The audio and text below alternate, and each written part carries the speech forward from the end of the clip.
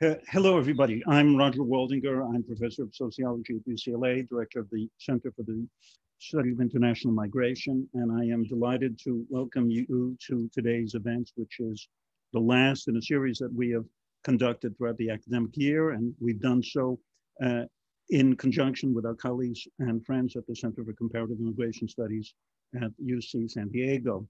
I want to thank all of you who have been with us for most of all of the year. This was obviously an venture in uncharted territory. We had no idea how it would work out, but having been with you for 30 weeks, our sense is that this has been a great success. We've attracted a large and consistent and diverse audience, and we think we've engaged, we've discussed works of very great interest, and we have felt that the discussion has consistently been stimulating and enjoyable. Now, today is a special event and a way to, I suppose, in a way motivated by some selfish considerations of my own, namely to celebrate the achievements of graduates of our own sociology department.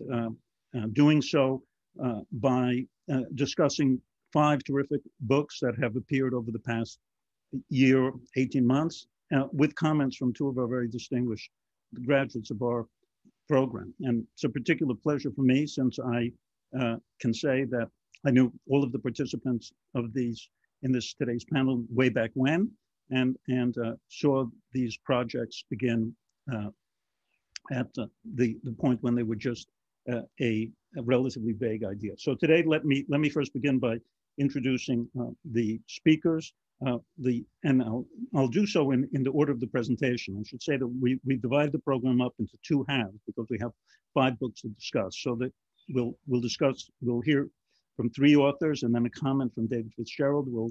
We'll then pause for a brief exchange with the audience, and then we'll return to hear from 2 other authors with a comment by Jaeeun. So let me introduce first Laura Enriquez, who is the author of Love and Papers, How Immigration Policy Affects Romance and Family. Laura, you want to raise your hand so everyone can see. Rocío Rosales, who is the author of Fruteros, Street Vending, Illegality and Ethnic Community in Los Angeles. And then David Trouille, author of Football in the Park, Immigrant Soccer, and the Creation of Social Time. So those are the first 3 books that will be discussed, and there'll be a comment by David FitzGerald. And then we will segue to Tahseen, who is the author of Here, There, and Elsewhere, The Making of Immigrant Identities in the Globalized World. And last but not least, Eli Wilson, author of Front of the House, Back of the House, Race and Inequality in the Lives of Restaurant Workers, with a comment from Jaeeun Kim. So each author will talk for roughly 10 minutes. There'll be a comment of 10 minutes. I will be a vigilant timekeeper. We'll pause then and exchange ideas with the audience. People can send their questions in via chat or raising your hand. And then we'll segue to the second set of books, and then we'll open up for replies from the authors, as well as for the comments from the audience. So without any further ado, Laura, the floor is yours. Great, thank you all for being here, and for Roger for pulling this panel together. I'm excited to talk about my book, which came out right when this started. I know I got it right when I did some panic shopping, getting ready for this pandemic to hit, and came home to find my book very wet on my doorstep. So it's great to be able to talk about it and to think about, interacting with people about it, even if it's still over Zoom. So my book, of Love and Papers, How Immigration Policy Affects Romance and Family, examines how illegality functions as a source of lasting social inequality that fuels the continued exclusion of Latino families over generations. So I draw on interviews with 1.5 generation undocumented young adults, tracing their transitions through dating, marriage, and parenting, really to show how policies shape who they date and if and how they advance relationships, but also how they perform their roles as parents and partners. So I draw on as well follow-up interviews as well, conducted 2 years after DACA's implementation, as well as 31 interviews with formerly undocumented young adults who have recently legalized their status, mostly through marriage, really to document how the imprint of illegality remains even among transitioning to these legal or liminally legal statuses, And then finally, I include interviews with 39 mostly citizen romantic partners of participants to explore how immigration policies also constrain the everyday lives and upward mobility of these US citizens. So to give you a sense of the book, I wanted to share 3 stories that I present in the opening pages to exemplify the ways that immigration policies disrupt family formation. Okay, so Daniel really talked a lot about how his immigration status made it difficult for him to date, right? So Daniel talks about not having a car to pick up his date because he refused to risk driving without a license. And that also going out was often beyond his means because he was working a minimum wage job at a fast food restaurant that he really hated, and so only worked the minimum amount of hours he needed to sort of maintain, the minimum rather than working extra. When he did go out, he had to show his Mexican passport to buy a beer, revealing his undocumented status to those around him. So he feared that another girlfriend would think that he wasn't good enough. And he talked a lot about past romantic relationships in which he had been broken up with precisely because of these reasons. Not being able to pick his date up, not wanting to go out to places where he might be rejected, not having money to pay for the dates and things like that. Right, so really with his example, we can see that the status is creating structural barriers to his everyday life, constraining his romantic choices, but also fueling these emotional insecurities that are creating long-term consequences for his ability to establish a family, right? Because if he's not dating, then how is that sort of going to progress? In a second example, we have Regina, who talks about how her immigration status affected many aspects of her marriage. And one in particular instance, she talked about her engagement party where she was celebrating her engagement and her upcoming wedding to a US citizen partner, and a close friend sort of asked her jokingly, cut the bullshit and just tell us the truth. Are you getting married to fix your papers? Right? And this really set the tone for her wedding and her subsequent marriage, even though at the time she believed that she was ineligible to adjust her status through marriage. And really kind of pushed her to pull away from her friendship networks, become more socially isolated, question decisions that she was making, and her relationship with her partner. And even though she eventually was able to legalize her status, these experiences going through the legalization process actually shaded much of her early marriage experiences and her subsequent relationship to her partner. And then finally, we have Luis, who was in his early 30s and holding his toddler daughter through the most of the interview and talking about his feelings about being whether he was a good father or not, right? Talking about how he had delayed having children beyond the time that he wanted to because he feared separation through deportation, that he felt guilty for not being able to provide his daughter. He talked a lot about feeling like he was a bad father. That his daughter was being punished, and he felt that it was his fault because who he was, rather than sort of placing on society and immigration policy. And so really what we can see is these sort of feelings about his inability to be a good father, especially because he couldn't provide for her in the ways that he wanted to and other people expected him to. And also worrying about how his status would harm her as she got older. And I saw this also in sort of parents with older children not being able to provide for them in the ways that they wanted. So these stories really illustrate how immigration policies creep into these more personal and private corners of people's lives in ways that we might expect or at least hope would get better with more inclusionary immigration policies. And DACA really offers an opportunity to sort of test that and look into that more because Daniel and Luis both applied for and received DACA early on in the program, and Regina was able to become a lawful permanent resident and eventually a citizen through marriage. But unfortunately, what the second wave of interviews uncovers is that there are these persisting consequences of undocumented status despite transitions to liminally legal or legal statuses. So Daniel talks about having DACA benefits, of transitioning into a better job, earning a more stable income that he could spend on dates and non-necessities, having a California ID and beginning to learn how to drive for the first time, in his late 20s.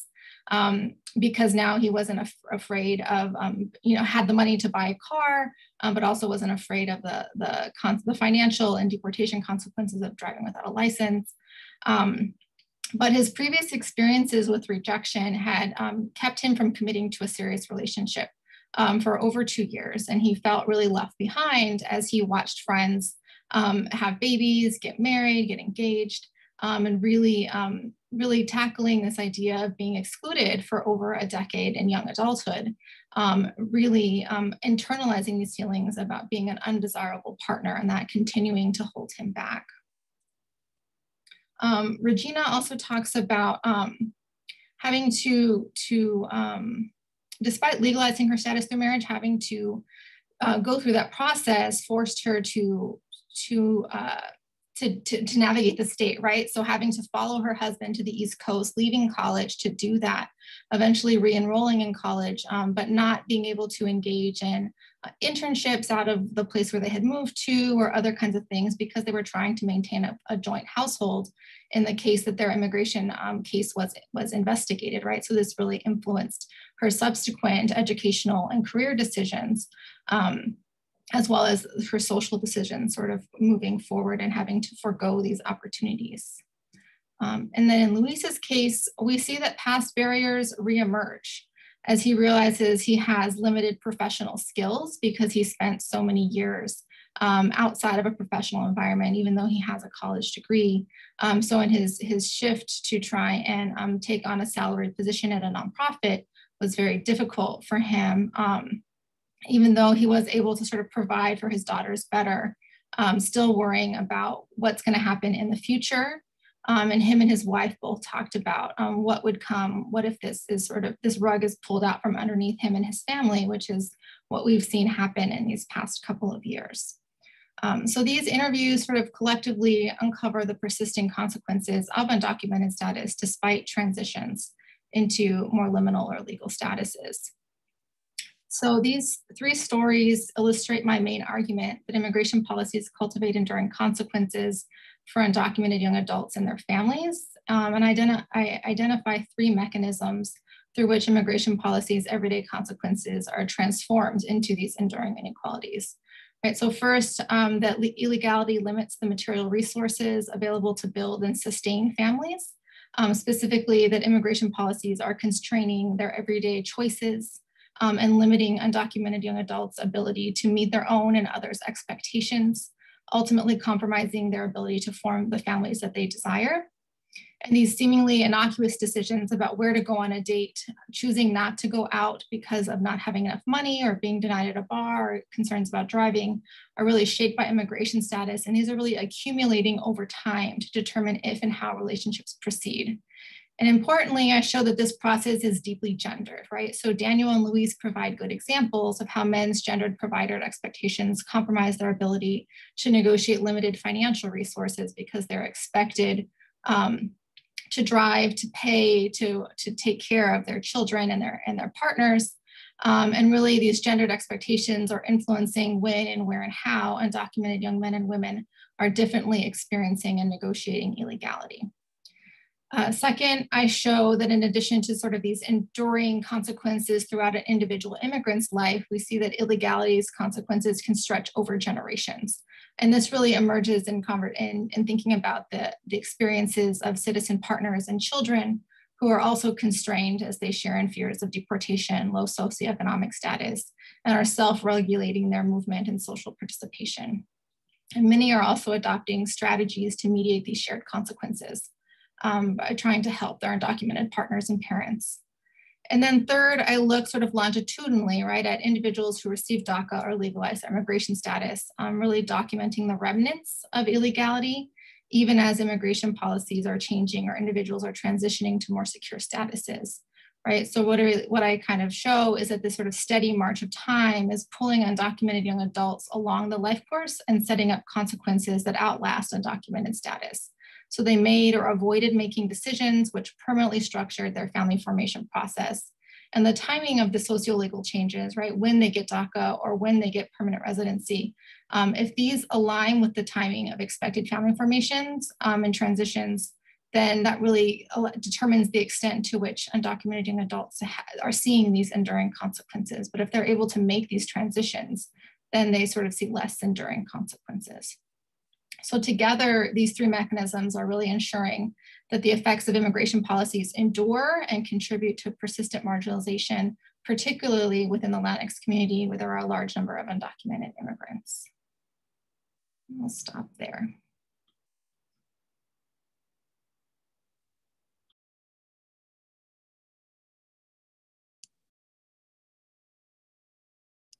All right. Great. Go ahead. Go ahead, Rosío. First of all, thank you so much, Roger, for organizing this and bringing us all back together. My book, Fruteros, is an ethnography of a community of fruit vendors in Los Angeles. The presence of fruteros on street corners throughout Los Angeles represents a confluence of larger social and economic forces. Fruteros are labor migrants who have crossed international borders in search of improved economic opportunities, but because most of them are undocumented, they confront obstacles that prevent them from legally participating in the formal economy. Now, I wouldn't be a good ethnographer if I didn't regale you with one of the first stories or interactions that I had with a vendor on a street corner. And this really opens the book for readers. Jesus was the first frutero that I visited regularly and befriended. He was clearly perplexed at my presence in the beginning. I asked too many questions and stood too close to him because his infrequent and soft-spoken responses were barely audible above the constant din of street traffic. He was 21 years old when I met him in 2006. He was slender, dark-skinned, and had a wispy-haired mustache and goatee. One of the very first conversations that we had went like this. I asked him, "Do you work every day?" He said, "I keep bank hours." He laughed at my puzzled face. With his knife, he gestured towards the bank that he was standing in front of and said that he worked 6 days a week, reduced hours on Saturday, and was closed on Sunday. A few months after visiting him regularly, I went to his street corner and didn't find him. Along the curb next to the sidewalk where he normally parked his push cart, I saw a melting pile of crushed ice. Had I just missed him? It was a Salvadoran parking lot attendant who answered all of my pressing questions. The health department had done a sweep. They had dumped Jesus's produce into large trash bags, and before taking the push cart, they had asked him to dump all of the remaining ice onto the sidewalk. Did they arrest him? I asked, thinking immediately that it could be related to immigration and customs enforcement. I was told that Jesus had been given a ticket and had been picked up by some of his friends immediately after. I don't understand, I said, trying to make sense of all the details. The attendant shrugged and said bluntly, "It is illegal to be a street vendor." At that point, I had no sense of how crackdowns worked or how often they occurred. I was immediately full of questions. But the questions that I had that day only scratched the surface of a complicated relationship that street vendors had with the city. Yet throughout my time in the field, what proved more interesting was the paisano network that helped fruit vendors withstand this and other assaults on their economic and social well-being. And it was a complicated web of relationships within that paisano or compatriot network that really captured my sociological attention. So even though a fruit vendor works alone on a street corner, he is part of a large network of fruteros who are also his paisanos. And in this way, he is not alone. Now here's a mapping of all the vendors that I followed across the years doing my field work. One thing that you might notice is that a majority of the vendors are from the town of Dos Mundos in the Mexican state of Puebla. That was unexpected and proved really interesting in assessing how social networks work. In the bottom right-hand corner, you'll also see Gerardo, who was a labor recruiter and coyote, and he was central to this concentration of fruit vendors from this small town of Puebla. Not only did he help recruit and transport immigrants from Dos Mundos to LA, his family connections in Los Angeles ensured that these young men, upon arrival, would have jobs within the fruit vending market. Now, street vending has a long history among recently arrived immigrants. In our collective imagination, we might think of turn-of-the-century New York when we think of immigrant street peddlers. To be sure, street vendors are a sizable presence in New York today. But whereas New York has 20,000 street vendors selling food, flowers, books, and art, as well as other products, in Los Angeles, there are an estimated 50,000 street vendors, of which 10,000 sell food products. And these significant numbers should not obscure an important characteristic that made Los Angeles distinct from New York City. That is, that throughout my time in the field, Los Angeles was the largest American city that prohibited street vending. And this prohibition often resulted in the confiscation of product, push carts, fines and citations, and at times arrest. And street vendors were subject to scrutiny, citation, and arrest based on laws and regulations from various city, county, and state agencies. Enforcement was routinely carried out by the police department, the Department of Public Works, and the LA County Department of Public Health. Many vendors were also undocumented and were thus subject to federal immigration laws that prohibited their presence in the country. Now, throughout my time in the field, it was not uncommon to hear of vendors working on street corners just days after arriving in the country. At the end of the workday, as I rode around town in a pickup truck with Cristian and Carmen while hauling pushcarts back to the storage commissary, they would honk and nod to their fellow fruteros working on street corners. Carmen always followed each encounter with a quick description for me. That guy works for Raul. He's been here for a few weeks. That one doesn't know how to hold a knife yet. He's new. And most often, he just got here. He's from Dos Mundos too. Dos Mundos was Cristian's hometown. Although I did not select this population of workers knowing there would be such recent arrivals and an occupation of heavily networked paisanos, these characteristics proved to be important when scrutinizing the impact of social networks. Now, I gained entree into this world by slowly visiting individual vendors working in distinct neighborhoods throughout the city between 2006 and 2012. And I remain in contact with many of them via text and social media today. Throughout the years, I did 22 in-depth interviews that I repeatedly, these 22 people that I repeatedly went back to and continued questioning during long, hour-long sessions. The majority of the fruit vendors that I approached were young Spanish-speaking Latino men because this demographic was overrepresented among fruteros. They were also primarily from the small town, Dos Mundos, in Puebla. Now, throughout the 6 years in the field, I interviewed other individuals who touched upon the lives as vendors. I interviewed the owner of the wholesale fruit market where vendors shopped and found that she was also from Puebla. And then later in my field, in my research, I visited Mexico City and Dos Mundos in 2011 and 2017 to interview fruit vendors who had returned to Mexico, as well as the families that they left behind. My book focuses on these immigrant fruteros and tells a story of ethnic community in challenging times. It is an account of their lives as migrants, as workers, and as members of an ethnic community. And it is a story about immigrant adaptation among entrepreneurial newcomers in a hostile context of reception. Even though we don't typically think of Los Angeles as hostile because we consider it a sanctuary city, we don't often take into account how local laws impact immigrants, especially when those local laws are anti-poverty, policing laws. Now, for these vendors, their hometown or paisano ties come to define their work and personal lives in meaningful and powerful ways, but in a way that contradicts how migration scholars have conceptualized immigrant networks. Migration scholars have long documented how newcomers lean on their community of paisanos for assistance upon arrival. And immigrant social networks and the social capital that they provide to their members are important sources of support. Yet, the positive functions of immigrant social networks, especially among newly arrived immigrants, have received much scholarly attention. In my work, however, I move beyond how immigrants get jobs using their networks and instead focus on how those social networks both build and bind the paisano community thereafter.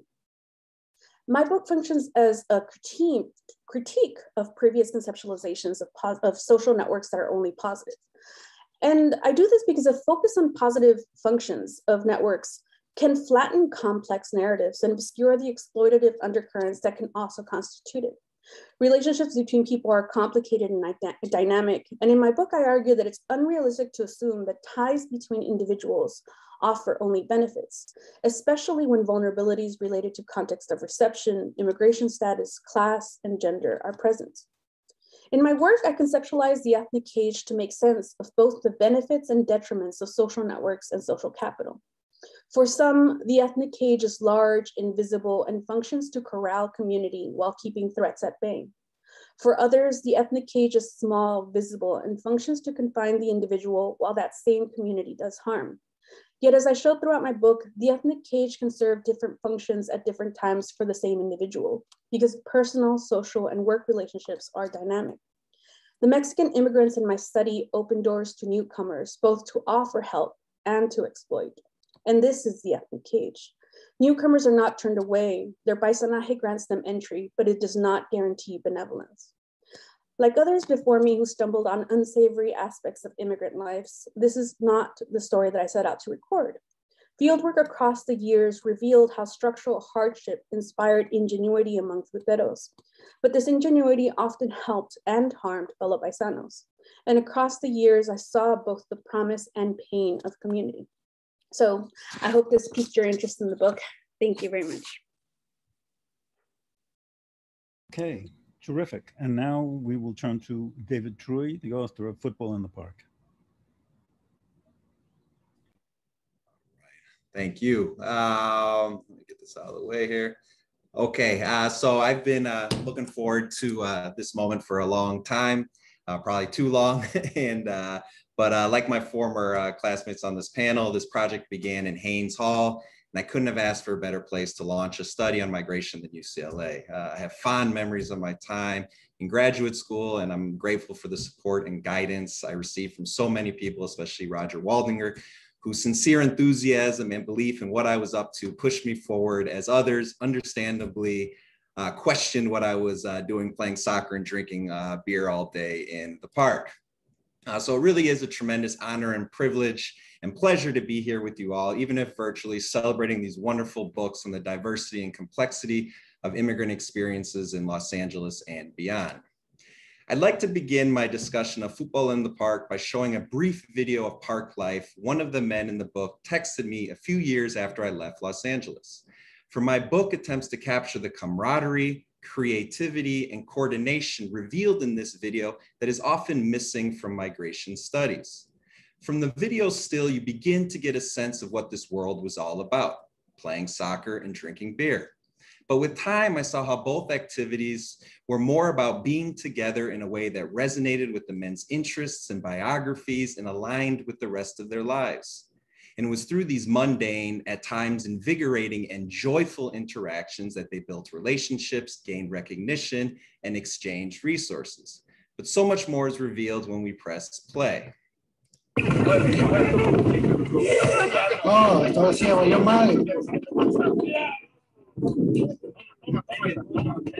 Vamos, Sientaco.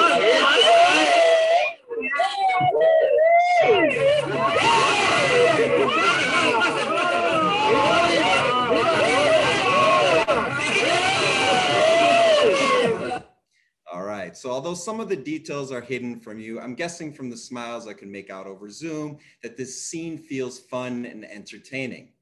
You might also sense how the men make their interactions dramatic and meaningful through their exuberant displays and playful taunts. Indeed, the book's central argument is that fun with others, what sociologists refer to as sociability, is not automatic, but takes work and collaboration. What you watched was an achievement or accomplishment built on group history and the demands of the situation. For example, there's the ritual of playing soccer and gathering afterwards to socialize and drink beer. And the park provides a space to do this, although it's far from neutral or trouble-free, as the men's time there sometimes created conflict with neighbors, police, and family members. The park draws a revolving cast of characters that energize the proceedings. In this case, two cherished park regulars juggling the ball, beers in hand, to the delight of onlookers eager to applaud and berate. You also see how the men draw from a local history to spice up the fun, namely Polo, who started his declining form, and Ivan's ascendancy to galactico status. The men's confidence and creativity also come alive, be it Ivan's playful Sientacos nickname or Polo's willingness to play the fool. Taken together, the video provides a peek into the men's complex humanity, contrary to more one-dimensional portraits of Latino immigrant men that saturate the airwaves. Watching the video transports me back to the park and similar scenes I tried to capture in my book. I'd now like to share two photographs that are not in the book. Football in the Park captures a moment in time and one filtered by my own biases and experiences in the park. Furthermore, social worlds are never static, but constantly evolving. Someone I met at a previous book talk sent me a wonderful photo from his time at Mar Vista, the park I studied, while he was a graduate student at UCLA in the 1990s, well before I initiated this project. The photo captures a recognizable scene from the park, a group of men cheerfully posing on a picnic table before or after a game of soccer. I believe I know some of the men in the photo and heard many stories of park life from this period, but the meaning and history of this particular moment in time is unknown to me. I imagine many of you have your own photos and rich memories of playing and socializing in parks as well. Indeed, that is the promise and potential, a possibility of informal play in public space, which you might have rediscovered during the pandemic. Football in the Park is my attempt to capture the meaning, organization, and history of this familiar global scene that many people only glimpse from afar through the prism of narrow stereotypes. In fact, outsiders tended to perceive and represent the situation on and off the Mar Vista soccer field as unruly, even dangerous. The second photo celebrates the culmination of a project that began in January 2008. In mid-January of this year, when the book came out, Polo texted me this photo of him holding my book with a group of guys standing in the very same parking lot as the previous photo. Seeing my book out in the world in Polo's hands warms my heart, for my book aimed to honor how Polo and the other jugadores del parque imbue their lives with meaning by coming together to play soccer and socialize in a public park. For the men I describe in my book are not one-dimensional caricatures deserving sympathy or scorn, but people living full and complex lives amid challenging circumstances. Indeed, while it was neighborhood grievances that had originally drawn me to the park, it was the soccer players themselves who captured my attention and who deserve to be brought out of the shadows. Let me conclude with a few lessons learned. First, treat informal play in all its wholesome, obscene forms as important in its own right, rather than frivolous, beyond the pale, or proxies for something else. I came to this project in part because there had been so little written about Latino men playing soccer in public parks despite its ubiquity in cities small and large. I believe my book sheds light on the inner workings of this familiar scene while also speaking to other issues such as network formation and immigrant reception. Second, I urge you to situate worlds of play within the context of the participants' histories and everyday lives. It took time and patience, but I gained greater insight into what I was observing at the park by going beyond its boundaries. So to my surprise, I saw how the park emerged as the safest and most respectable place to drink beer and occasionally fight, which revealed underlying structural inequalities. And by following the men at work, I saw how they were welcomed as workers in ways they weren't always as people in the park. A different book would have explored in greater detail how park life connected to the men's family and home lives. Third, while surveys and interviews can reveal a lot, these more distanced and short-term approaches miss what only deep, long-term engagement can uncover.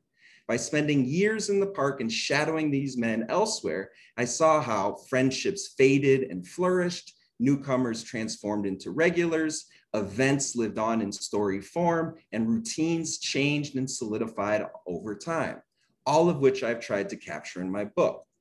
Thank you for listening. I welcome your thoughts and questions.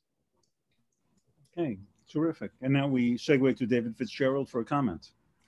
Thank you, Roger. You know, I was just scrolling through the list of participants on this Zoom, and it is truly a privilege to be part of this community of scholars, the people on the panel, as well as those who are joining us virtually, and to have the chance to celebrate the achievement of friends and colleagues who have also called UCLA home. The three books that have been assigned to me hang together exceptionally well. They're all based on everyday life of mostly working class Latino immigrants in contemporary LA.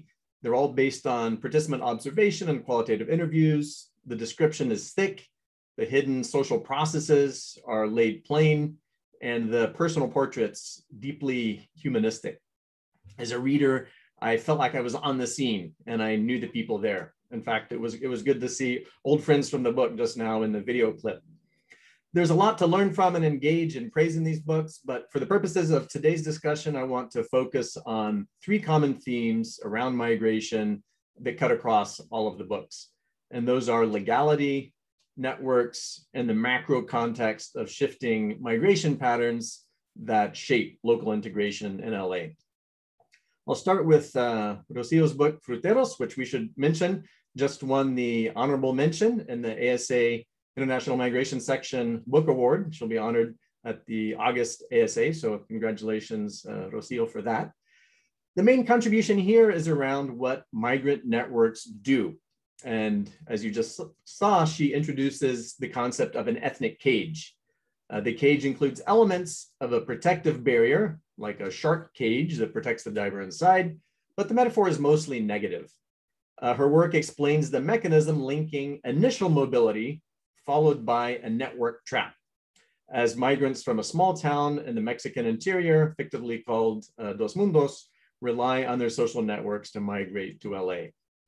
Pioneer migrants who have gone before them finance the journey of their paisanos and provide newcomers with lodging, information about how to find their way in the metropolis, and jobs, as pioneers are the owners of the pushcarts, which they hire new migrants to operate.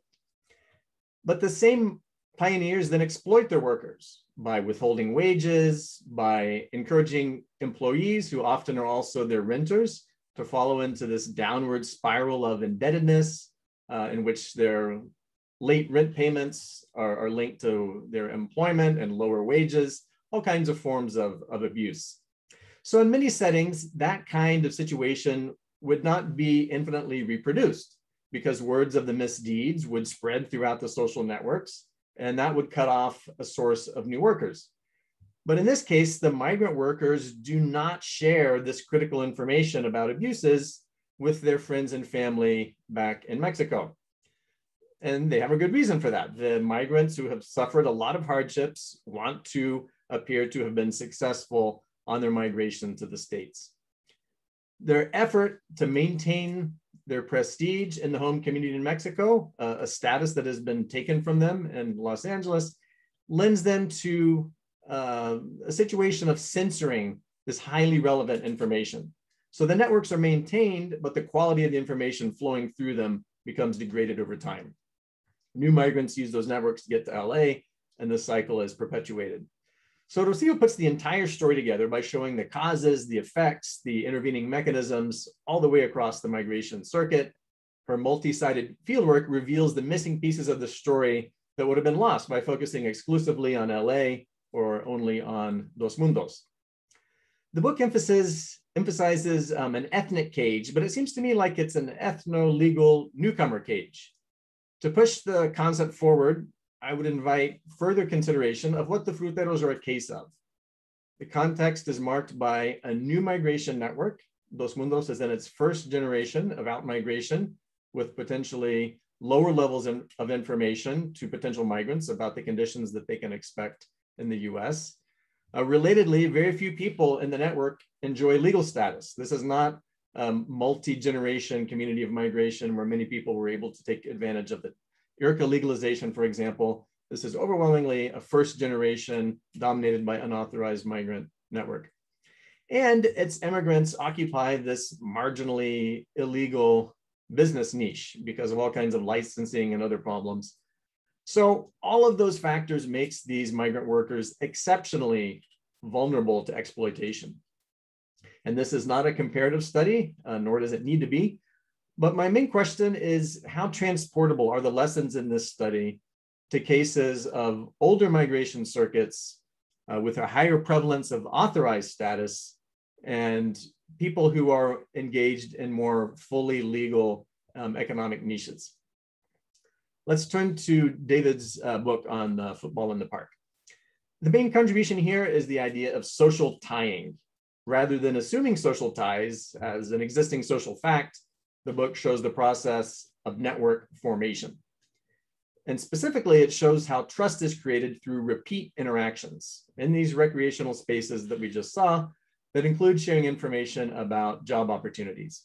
And all of this happens despite the lack of a residential enclave or a business enclave, and in situations where the hometown of origin is irrelevant.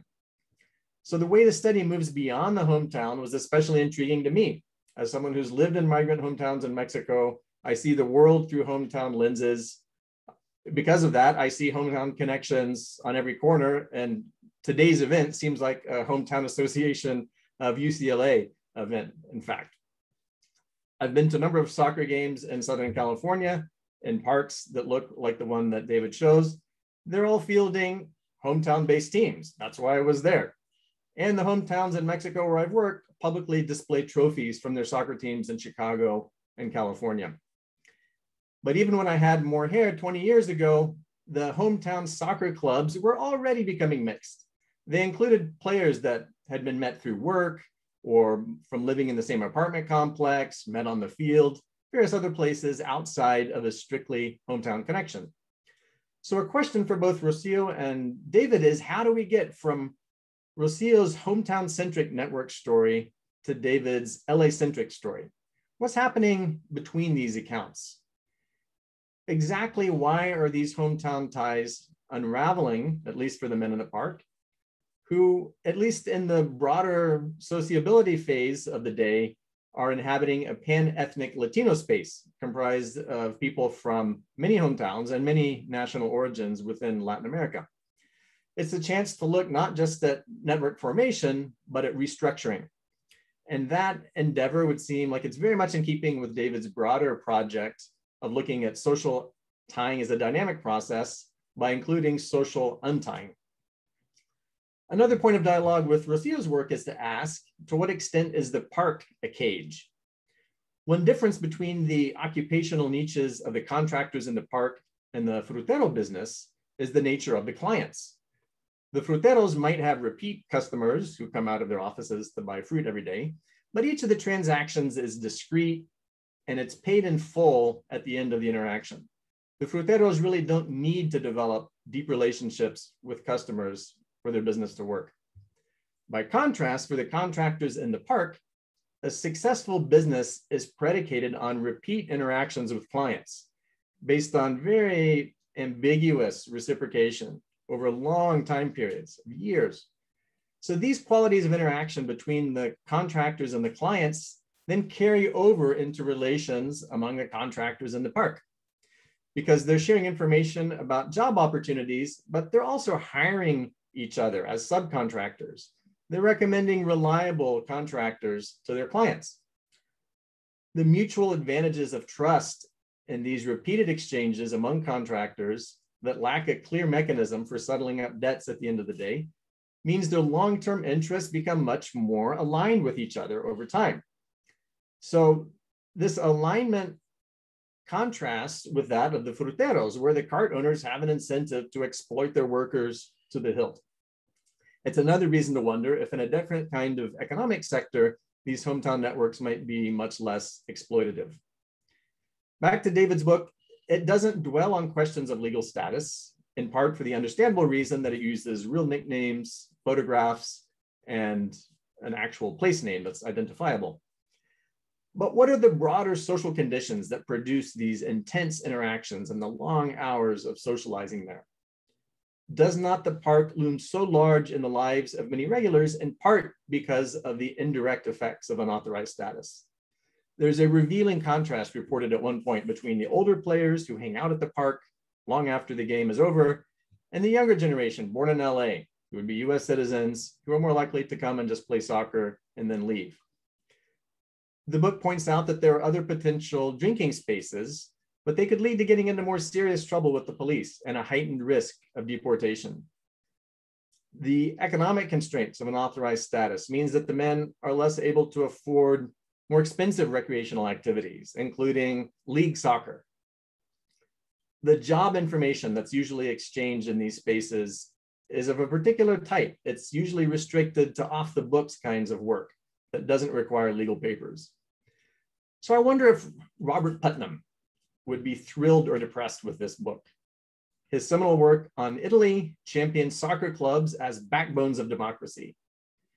And then his later work bemoans that Americans bowl alone because it undermines civic engagement. It's ironic that the thick multiplex ties formed in the soccer park are produced by exclusion from political membership, rather than being the condition for its full fruition. Let me turn now to Laura's work on Of Love and Papers, which is just exceptionally illuminating and truly heartbreaking also in many places. The main takeaway here is a deep understanding of how legal status, particularly unauthorized status, impinges on, but doesn't prevent romantic relationships across status, with negative spillover effects into many domains of social life and even across generations. So like David's work on networks, the study does not assume an immigrant family as a starting point, but rather it's present at their attempted creation. The text makes the question of illegality central, as Laura just described a few moments ago. So my first question is, what are the broader patterns of Mexican migration to the US that are producing the conditions for those extensive cross-border unions? And I think there's several factors worth considering. First is the large absolute and relative size of the unauthorized population, which means that there are extensive exposure opportunities and a lack of stigma around the status because it's so common. Next, there's the long duration of most unauthorized migrants' residence in the US now. About 2/3 of that population has been in the US for at least 10 years. And that figure is even higher for people of Mexican birth. And then we're in an age of extensive border enforcement that makes returning to the hometown in Mexico to look for a spouse the way that someone's forebears might have done, now quite expensive and dangerous for getting back into the US. Like football in the park, but unlike Fruteros, Of Love and Papers tells a US-centric story. I bring that up because ethnographic work going back at least to the 1970s in Mexican communities of migrant origin shows that returning migrants with US legal status, citizenship, or a green card often were able to convert that into improved prospects in local marriage markets compared to their peers. So the second question is, what's the articulation between that more instrumental valuation of legal status, at least as it's been reported in this older sending community literature, with the contemporary interviewees' general rejection of a utilitarian motivation for marrying someone with papers or US citizenship? Finally, reading across the authors, did Rocío and David's informants, which were observed in this ethnographic context in an overwhelmingly male setting, did they develop cross-status romantic relationships? What were their exposure opportunities, their experiences, and how did they interpret it? I had many other reactions, but for now, I simply want to thank each of the authors, as well as Roger, many of the other faculty advisors who are on the Zoom, for the years of work that have produced these three outstanding books. Thank you. Okay, terrific. Thank you, David, for such a wonderful comment that both told the audience more about the books, but also raised a series of appreciative yet critical and probing comments. So what I'd like to do is engage in dialogue briefly with the audience. And what I can do is allow people who have sent me questions, raise their hands to ask a question. So I'm going to, Ruben Hernandez Leon has a question, and let him talk. Ruben? Can you hear me? Yes. Okay. Well, I just have questions for each of the three authors. For Laura, I wrote a question in the chat about this concept that Daisy del Real has developed. Laura's work made me think of it. And I wrote, Laura, your vignettes made me think of the concept of toxic ties. I understand that your focus is on the state, but does the concept of toxic ties shed light on the personal relations of young undocumented adults? Should I read the questions for the other guys? Go ahead, sure, why not? Okay, a question for Rocío. Can you say more about when the ethnic cage works in one direction versus the other, supportive versus exploitative? Is undocumented status a condition? And then for David Trouille, what other forms of play and leisure should researchers study to learn more about spaces and mechanisms of integration for migrants, or simply to learn about self-realization? What about immigrant women? Thank you. Okay, terrific, thank you. So why don't why don't speakers respond to Ruben's question, then we'll come back at the end of the entire session for responses to the commentators. So let's go in alphabetical order. So Laura, Rocío, and then David. So I appreciate that question, Ruben. So I do know Daisy's work, obviously, because she's from UCLA too, but for folks that don't know, right? So this idea of toxic ties is the idea that documented folks sort of abuse, exploit, or demean undocumented people, partners, family members, friends, but it's really about the relationship across statuses. And this idea that there's unequal power relationships, right, within those cross-status relationships. So I do find that tends to be the assumption in looking at cross-status romantic relationships, but that's not what I find in I would say the vast majority of these experiences. I think there are instances of the example with anyway, I think there are instances of this happening, but it's not usually across status when there's accusations. So in the case of the accusation of you're just marrying for papers, that was, another undocumented person. And I think that's a different sort of piece. But I would say most relationships are not toxic ties, they're supportive. And that's part of the reason why the book is called Of Love and Papers, right? That these relationships are of love. And that the partners are supporting each other. And there's a lot of intention around using one's citizenship status to help and support and facilitate the navigation of their undocumented partners. And I would say the very few cases that I did find of sort of abuse or intimate partner violence were not, you couldn't necessarily trace those to cross-status power differentials. But also in the one case that there was a citizen partner and undocumented partner, I'd say it's important to recognize that was not, that gender played a role there. So it was actually undocumented men who had concerns about documented women, accusing them of violence and not having deportation concerns because of how gender and immigration status sort of intersect and make meaning in the deportation process and regime. But that was sort of one case out of 150. So there wasn't much presence of these sort of toxic ties.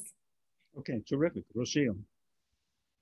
Yeah, so in the book I detail how paisanos from those mundos would often rally when bad things happen. So whether it was a crackdown or an arrest or a death, it was routine to have colectas, or the collection of money to help pay the expenses of these unintended issues that would arise.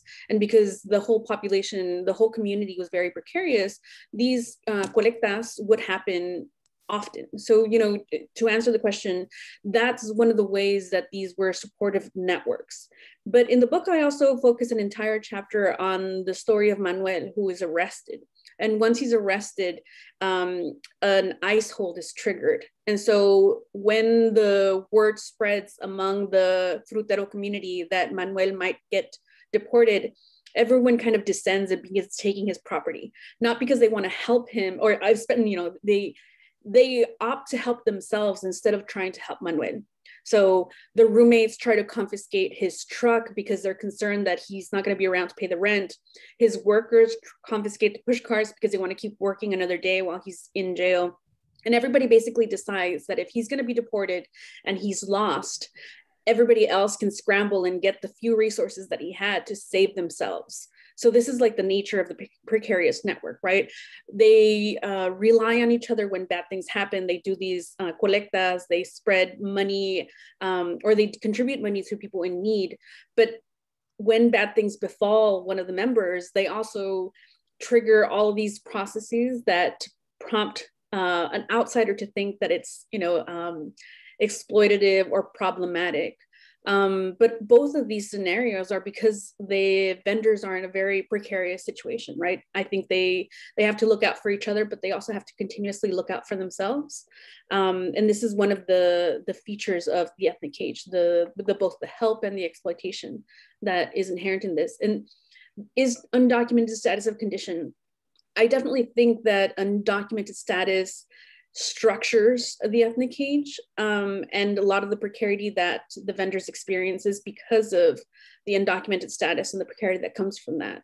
But I do wonder whether the exploitative tendencies are a feature of relying so fully on members of the community, not only for your job, but for your housing, for your romantic associations.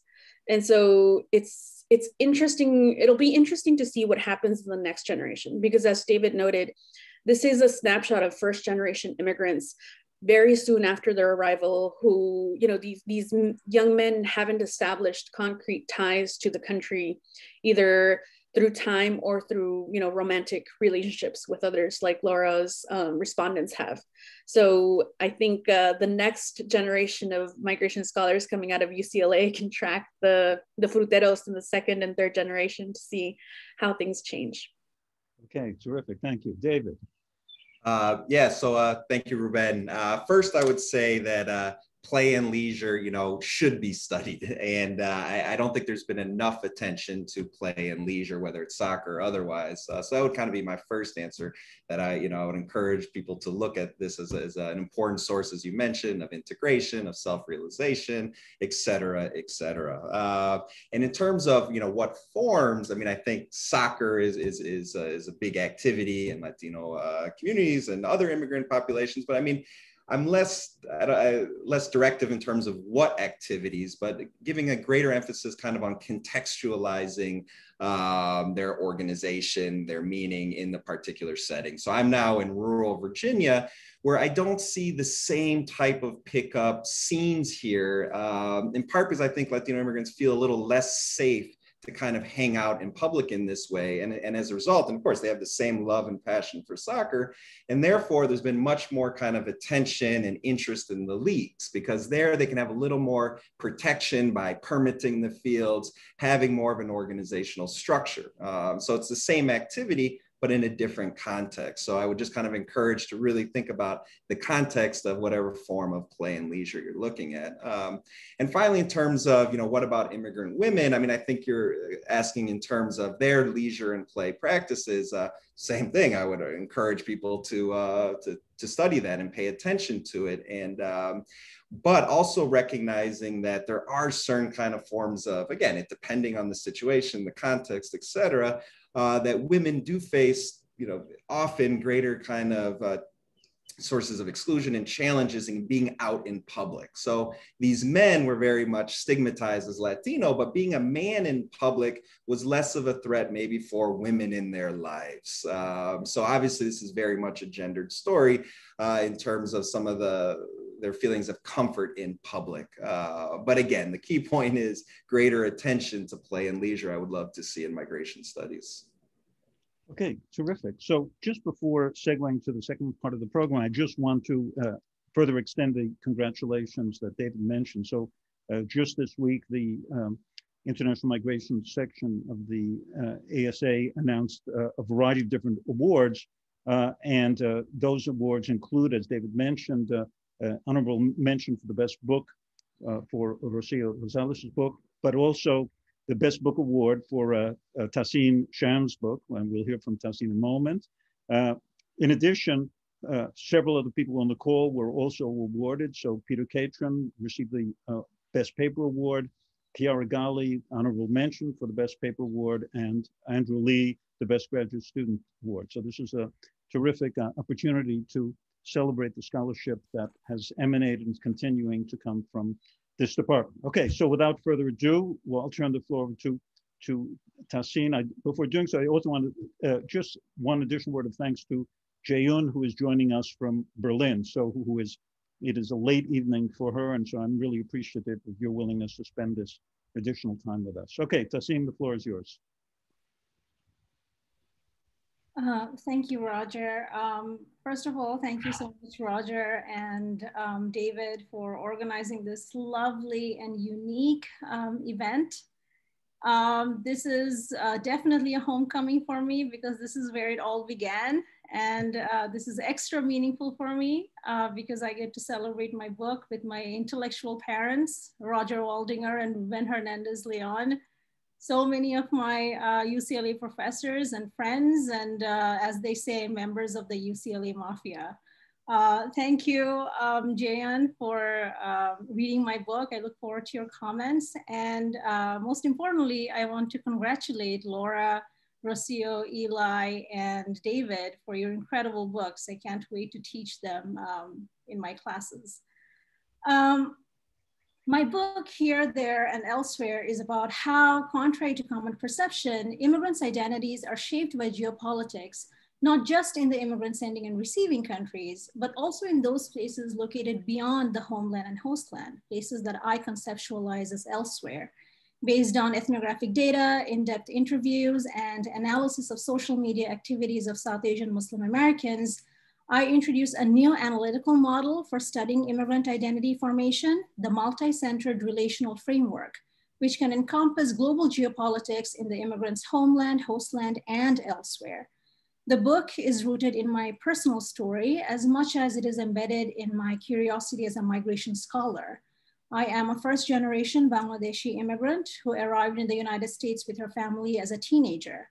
But my first introduction to the US was in Mississippi, specifically Hattiesburg, a small, predominantly white, conservative college town where my parents still live.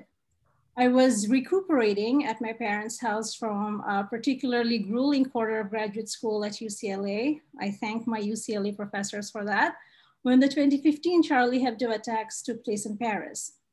It was, of course, a horrific event, but I also remember my parents being glued to their TV as they followed the live coverage. Although the attacks had taken place far away in France and elsewhere that is neither Bangladesh, where they're from, nor the United States, which they now call home, they still feared a backlash in their small town. They called a handful of other Bangladeshi Muslims they knew in the area, and they learned that they too were fearing a backlash. One of them was a hijabi woman studying to become a doctor, and she had decided, for instance, not to go to the local library the next day to study. Later that year, when ISIS attacked Paris, I was back in LA, but there too, I saw the same kind of fear among the South Asian Muslims I was studying, despite the significantly more cosmopolitan milieu. The common frame of reference that hung over everyone in these communities was 9/11, as if the ISIS terror attacks had happened not far away in France, but here in America.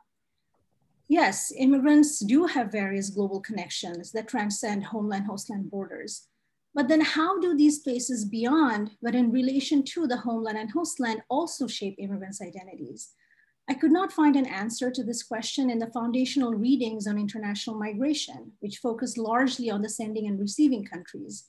Assimilation theories analyzed how hostland contexts shape immigrants' homeland identities over time.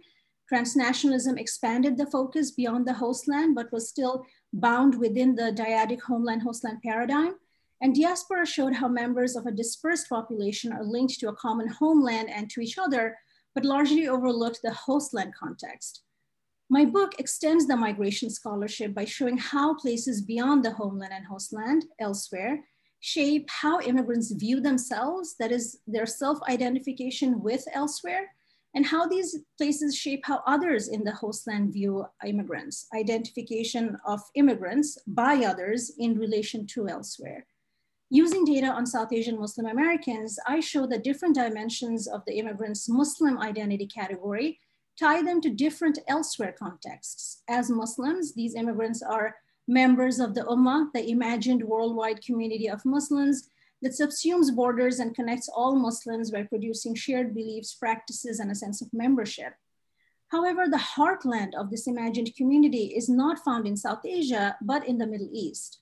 As the birthplace of Prophet Muhammad and the location of Islam's holiest sites, the Middle East is arguably the religious and political center of the Muslim world.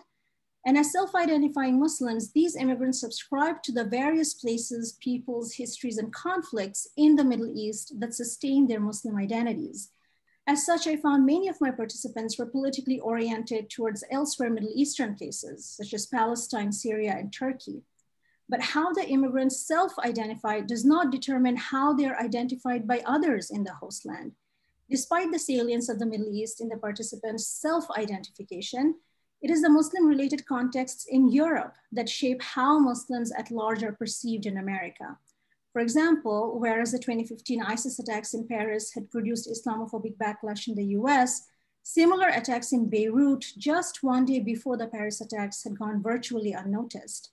So in these examples, the multi-centered relational framework captures three specific points of focus or centers, thereby expanding that homeland-hostland dyad. First, we have the immigrant's homeland, in this case, Bangladesh, India, and Pakistan. Second, we have the hostland, the United States. And third, we have elsewhere. In these examples, elsewhere meaning the Middle East and Europe. The main goal of the multi-centered relational framework is to capture if, how, and when the relationships between which centers become salient and shape the immigrant's worldview and day-to-day interactions.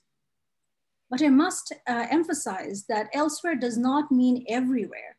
A place located beyond the homeland and hostland by itself is not important to the immigrants' identities.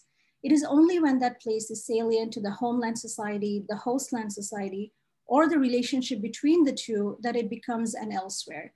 In other words, an elsewhere is a place that is meaningful for not just the immigrants, but also for the people around them, which is why elsewhere affects how immigrants understand their location in both global and hostland social hierarchies. I argue that a place is an elsewhere if the answer is yes to the following questions. Are contexts in a place beyond the homeland and hostland relevant to the immigrant's sense of self? Do those contexts shape how others in the hostland view these immigrants in their day-to-day life? Here, there, and elsewhere presents my findings to these questions, as well as the conditions, the parameters, and the generalizability of this elsewhere framework. Since I finished writing this book in late 2019, I think now there is more evidence why we as migration scholars need to locate immigrants' experiences in connection to contexts, not just here and there, but also elsewhere. The COVID-19 pandemic has shown that what happens in a faraway foreign land does not stop at its borders, but can produce domino effects, whether they are social, political, or epidemiological, forceful enough to lock down the entire world. And we can see more clearly, perhaps than any other time in recent memory, the power of globalization and how it intersects with local forms of boundary work, like race, ethnicity, nationalism, and religion. I look forward to your questions, and I look forward to Jaeeun's comments. Thank you. Okay, terrific. Thank you so much. Okay, Eli. The floor is yours.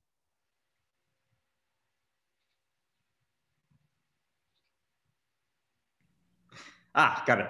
Hello, everyone. My name is Eli Wilson. I'm at the University of New Mexico. And as other panelists have done, thank you. I'm honored to be present amongst so many fantastic books. Of course, one of my greatest regrets, I will say up front, is that I wish I had engaged with these ideas prior to writing and conducting fieldwork, because I think so much of what we've heard today is useful based on what I found in my book. So my book came out from NYU Press earlier this year, is titled Front of the House, Back of the House, Race and Inequality in the Lives of Restaurant Workers. And this is a book that is truly born out of a combination of my own personal work experience, as well as my intellectual interests that were rooted in that context. Restaurants, for me, and from what I experienced firsthand, are a setting where I knew that so much of sociological interest was going on oftentimes in very messy and complicated interactions. This was a setting of immigrant labor. It was also a setting of profound race, class, gender, and immigration status distinctions.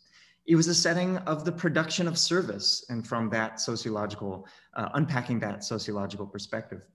It was also a setting, to echo what David commented just earlier today, it was a setting where labor and leisure were collapsed for many of those involved in restaurant work.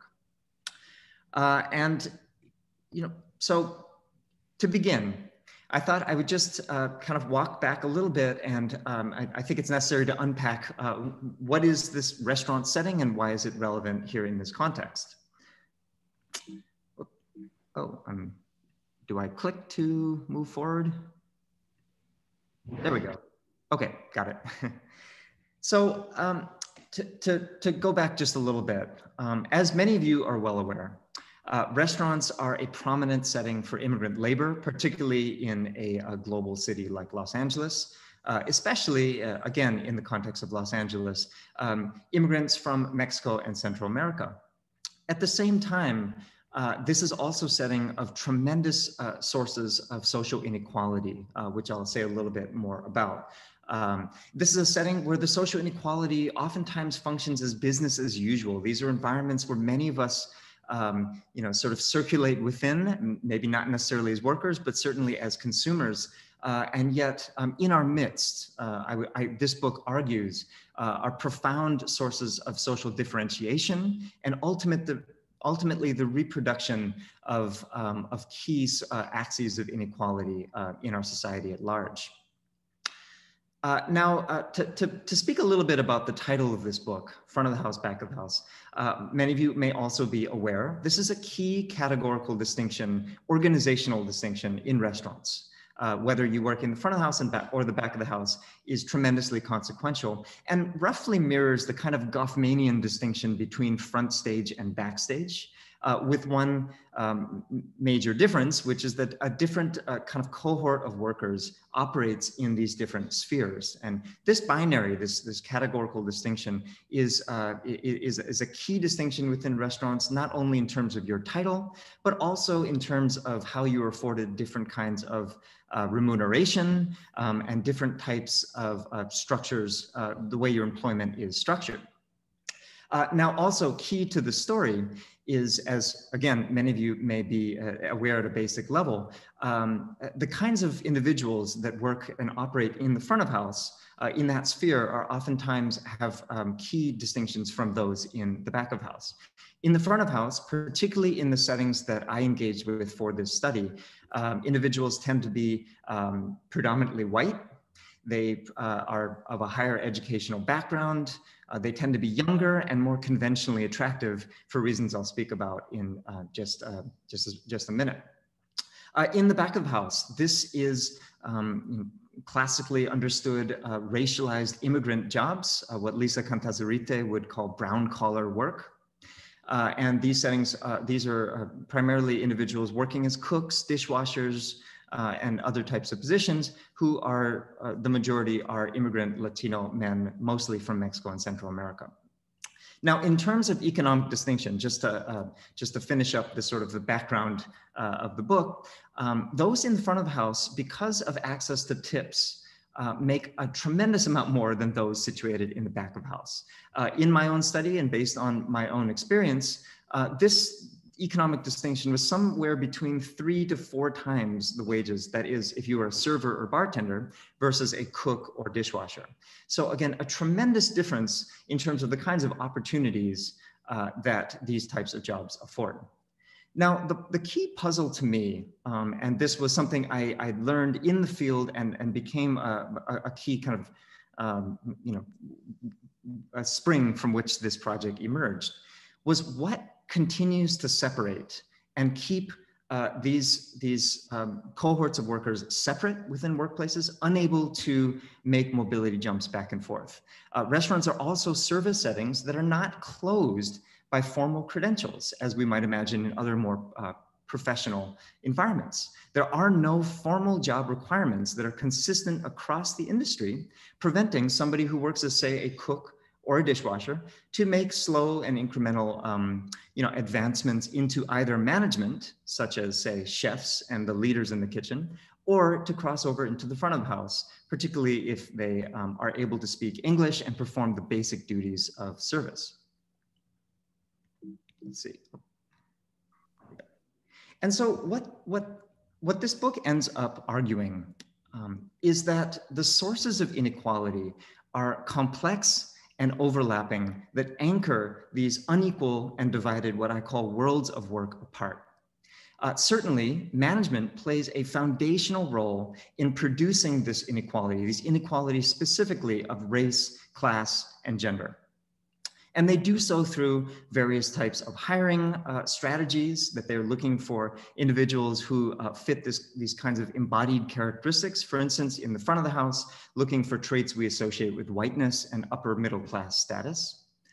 And they follow through further in the restaurant and further within the workplace with supervisory strategies that anchor some of these distinctions and treat these cohorts of workers separately. Now, whereas other scholars have unpacked the sort of managerial dimensions in producing inequality in the workplace, less often is the focus of how coworkers and the dynamics between workers also end up reinforcing or sometimes exacerbating these same distinctions. So what I found on a daily basis is that workers, whether situated in the front and back, would oftentimes operate and have relations with one another that were estranged across these key distinctions, these boundaries that I talk about as racialized, classed, and gendered boundaries within the workplace. And they oftentimes had very different relationships to their job, whether in the sphere of the front of the house world of work or in the back of house world of work. And so coworkers themselves ended up in this environment very much structured by management would end up reinforcing these divides that made it incredibly difficult for those situated in the back of the house in these lower status, lower paying jobs to end up making mobility jumps into the front of the house. Again, coworkers themselves ended up closing off these bounded and differentiated worlds of work. Now, I thought in my last few minutes, I would speak a little bit more to knowing that this is a international migration focused job, and talk about something that I think has a lot of parallels with what we've already heard from other authors on this panel. And that is differentiating the experiences between the foreign-born generation of workers and the generally LA-born second generation Latino workers, most of whom are men. Now, the first generation experienced things that migration scholars might predict. They faced a racialized job ceiling, of which they could only ascend to a certain, a certain level of jobs and earnings that was certainly below the level of management and authority within this workplace. And oftentimes what they experienced is if they were subjected to intersecting and cumulative sources of disadvantage, for instance, was unable to speak English. Of course, this is in this type of work environment. They were undocumented and they had low levels of formal education. They were more likely to be trapped in what I refer to as the back closet. And that would be the lowest rungs of employment, which would be, for instance, various kinds of cleaning positions and dishwashing positions. To give you an example, I encountered numerous individuals who had been dishwashers and those low-level positions sometimes for decades on end. So there was certainly a dimension of entrapment within this workplace for those individuals. Now, the second generation experienced something a little bit different.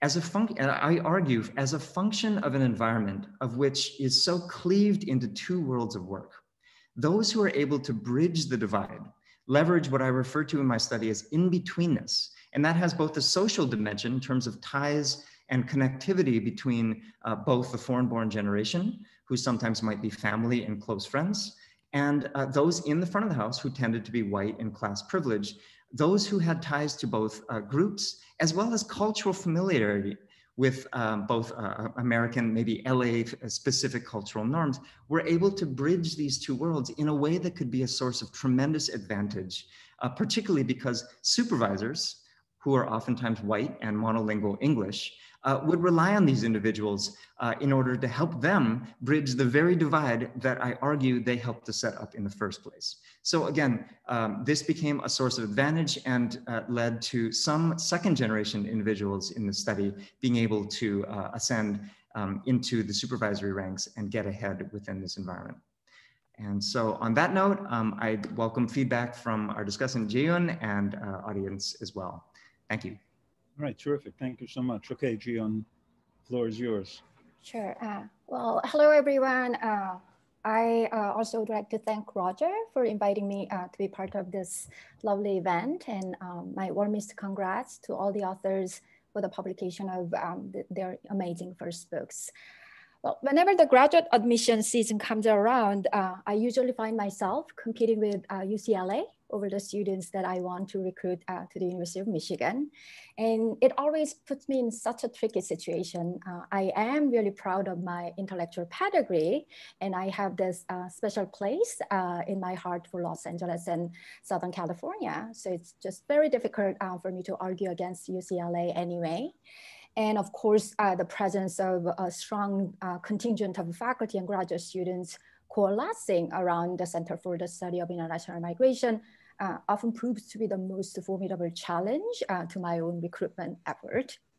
And the scrub of new books showcased today demonstrates why this has been the case. But for today, I'm gonna just take off my Wolverine hat and just to celebrate the collective achievement of the UCLA Mafia in migration studies. So the two books I was assigned to comment on were both great joys to read and also empirically rich materials and analytically sharp insights presented in a very accessible and often evocative and savory prose. It turned out that both books were based on long-term ethnographic research in Los Angeles and broader Southern California. And of course, before COVID, making me all very nostalgic about the color and the fabric of life elsewhere some other time. In terms of the subject matter, these two books are very different, with Tahseen's book focusing on immigrant identity formation and group making from a transnational and global perspective.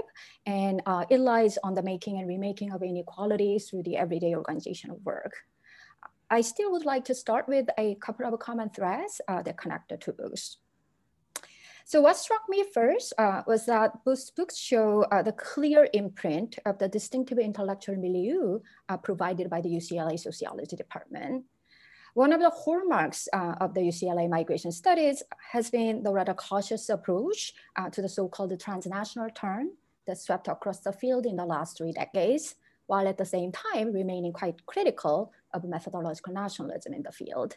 And I'm, of course, thinking of Roger and David's AJS article on transnationalism in question, and of course, David's A Nation of Immigrants, and Roger's most recent synthesis, Cross-Border Connection.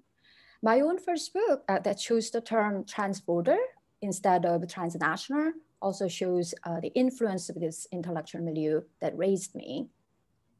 The multi-centered relational framework that Tahseen proposes builds on this insight, taking seriously the territoriality of the host country that profoundly shapes migrant identity formation and political actions.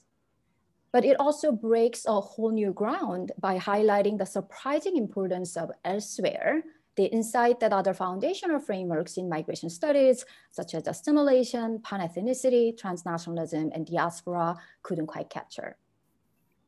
I also couldn't not notice from Tahseen's treatment of what she calls exogenous shocks, the influence of Roger Brubaker, his sustained effort to theorize groupness as a variable rather than a constant, and especially his suggestion that we analyze groupness in relation to eventful temporality.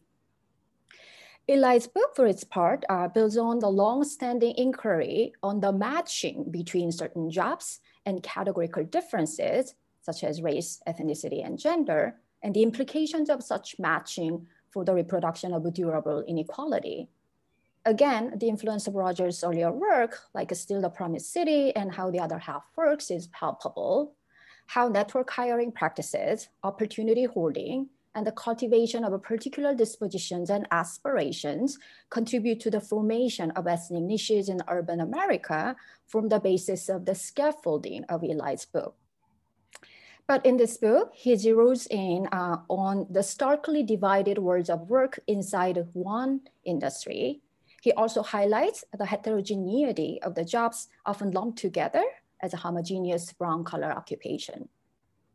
What strikes me as an especially distinctive contribution of the book is the analysis of the temporal organization of work at the front and back of the house, and its matching with the temporal orientation of each group of workers at a particular life stage with a distinctive future prospect and with the different levels of resources. In addition, his careful attention to the everyday life world in which Latino migrant workers are embedded and the micro interactions that unfold in quote unquote the social drama of the workplace associates his book with the work of Ruben Hernandez-Leon and Jack Katz. The other common thread that stood out to me is how unexpected ethnographic findings, which stemmed from the author's long-term immersion in their respective field site, helped them produce some of the most powerful and poignant aha moments of the respective book. In Tahseen's case, the most fitting examples would be the starkly different reactions of her research participants to the Syrian refugee crisis in Europe versus the Rohingya refugee crisis in Bangladesh, and to the ISIS terror attack in Paris versus the ISIS terror attack in Beirut. These contrasting reactions enable her to investigate which elsewhere matters to whom and why, highlighting how the resonance of elsewhere is critically mediated through the global geopolitics and its influence on the ethnopolitical landscape of the host society. Although these violent and tragic incidents were not under her control, the insight they produced, that is the different valence of different elsewheres, led her to consciously recruit Shia Muslim participants and compare which elsewhere matters to whom vis-a-vis the majority of Sunni Muslims. The value of illuminating ethnographic moments comes out most powerfully in chapter 2 of Eli's book. He analyzes how workers that belong to the front and back of the house reproduce and retrench the distinction between themselves through everyday boundary work. He thoughtfully analyzes seemingly mundane facets of life, like who knows whose name, who speaks past whom, and with whom the kitchen staff share the so-called family meals, the meals intended for staff consumption only. These ethnographic findings flesh out beautifully what institutionalized non-interaction looks like in the restaurant industry, where two groups of workers coexist while being worlds apart from each other. This insight also encourages him to consciously seek out exceptions like Latino servers, female chefs, and white college-educated kitchen staff, and investigate what difference made these people an exception and what difference they could make or could not make in this spatially, socially, and symbolically segregated workplace. So let me now just discuss the two books one by one and ask two questions for each author along the way. I will start with Tahseen's. The multi-centered relational framework she proposes is presented in this nice diagram in page 40 of the book. As I examined this diagram and also read her analysis, I realized that the title of the book, which is, by the way, very catchy and awesome, can be still slightly misleading. The title captures multiple centers, but what Tahseen is doing here is actually a lot more than simply adding elsewhere as another place of salience for immigrant identity categories. In fact, the arrows in this diagram in page 40 that denote the relational aspect in this multi-centered relational framework are what's really important. It may not be too surprising that homeland conflicts or events happening somewhere else affect immigrant identities only through the mediation of the hostland politics. What I find truly illuminating, however, is her analysis in chapter 3 of how homeland conflicts, in this case, Hindu-Muslim conflict in India and the rivalry between India and Pakistan, get to affect South Asian Muslim immigrants in California through the mediation of elsewhere, like the ISIS terror attacks or Syrian refugee crisis. That is, homeland cleavages come to matter not simply because immigrants bring these cleavages from the homeland, as the diaspora framework would predict. These homeland cleavages matter or matter more or come to matter in different ways because they are refracted through the dynamics and events elsewhere. And in this sense, here, there, and elsewhere are not just centers, but seem to operate more like prisms that filter and refract. I wonder if Tahseen had thought about this metaphor or just any other metaphors to capture this relational aspect better than simply calling them centers. And second, I appreciated Tahseen's thoughtful discussion on the generalizability of her theoretical framework in the concluding chapter of the book. She reviews how this framework might apply to diverse immigrant or non-immigrant minority groups in different regional and national contexts. But what I found missing in this otherwise quite exhaustive coverage is how transposable her multi-centered relational framework would be in the case of South migration or migration to non-Western countries. I would assume that despite the recent increase in migration from Bangladesh, Pakistan, and India to the United States or other countries in the global north, these migrants constitute only a fraction of the migrants from these three countries. For example, Saudi Arabia and other oil-rich countries in the Middle East, which appear as the prominent elsewhere in the book's analysis, host a lot more Muslim migrants from South Asia because of the shared religion and the opportunity to perform Hajj, and also because of their greater accessibility. ¿Te sientes mal, Matsami? O solo Wanga? Débil. Can I just continue?